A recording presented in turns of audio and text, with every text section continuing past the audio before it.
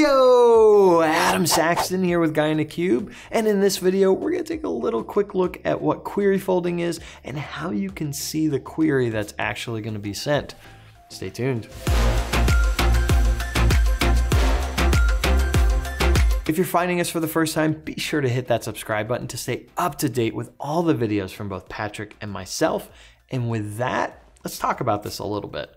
I was at the Power BI World Tour not too long ago, and a question came up when I was demoing some aspect of the talk I was giving, and they're like, whoa, go back, do that again. What is that, and how long has that been inside of Power BI Desktop? And my answer was, it's been there for a while. And so to lead into what I showed, let's talk a little bit first about query folding and what query folding is. And to do that, let's jump into Power BI Desktop. All right. So let's go in. I've got a Power BI Desktop here that has data already imported, and you can see that over in the fields area over on the right. I've got some tables, but let's go into Power Query itself. I'll go into Edit Queries, and then let's go to Customer, and we'll see this because this has some good examples. Over on the right, under our query settings, we can see applied steps, and these steps are the different actions that I've taken inside of Power Query itself. So you can see that I renamed some columns, I inserted a merge column, I added a conditional column, and these are all steps inside of Power Query itself. In this case, the data source is SQL Server, and with regards to query folding, what this is going to do is take all of those steps, bring them together into one T-SQL statement, and then send that off to SQL Server and let SQL do all the hard work. Query folding is awesome from that perspective. So this means for each step, it's not sending like an individual T-SQL statement out to SQL Server. It's just taking all of those and making one statement to make it more efficient, which is how we like it. So if it's sending only one statement that's combining all those steps to SQL Server, how do we see what that is? There's a couple different ways you could do it. Obviously, you could slap SQL Profiler Trace onto your SQL Server and you could see it coming across that way. And also whatever other monitoring tools that you're using, maybe it's Xevents, maybe it's Profiler, whatever, all of those would work. What you can do inside of Power BI Desktop though is this, check this out. So I'm gonna go to the last step that we had.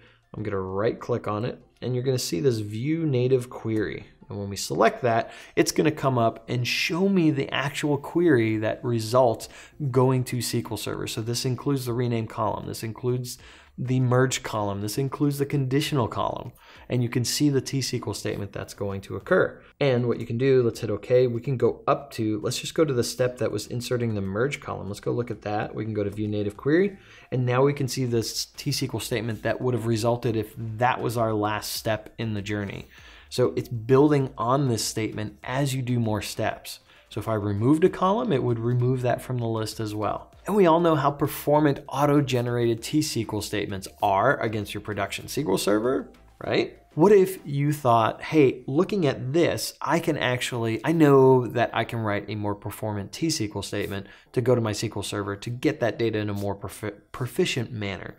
So let's look at this. I'll just go to new. Pretend we're getting a new item from SQL Server, and I can enter in the server and database name, and under advanced, I can expand that, and I can enter my own T-SQL statement, and it will use this to actually go to SQL Server and pull data back. Here's the catch. If you do this option, you are not going to be doing any query folding after this point, which means if I remove additional columns, if I do that merge, if I do that conditional column, none of that will be folded back into the main statement to go to SQL Server.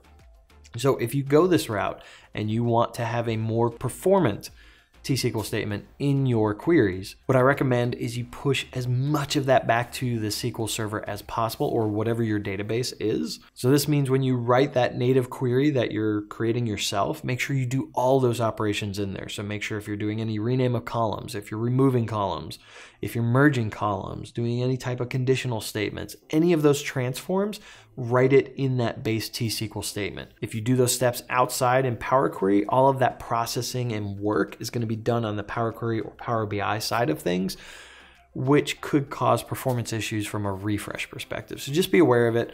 It is there. You can look at that native query. You can add your own native query and figure out what works best for you, your solution. So how many people knew about this feature? Go ahead and let me know down in the comments if you knew about it, if you didn't know about it, if this was mind-blowing for you. I'd love to hear it. If you like this video, be sure to hit that thumbs up button, smash it if you so desire. If it's your first time here, hit that subscribe button.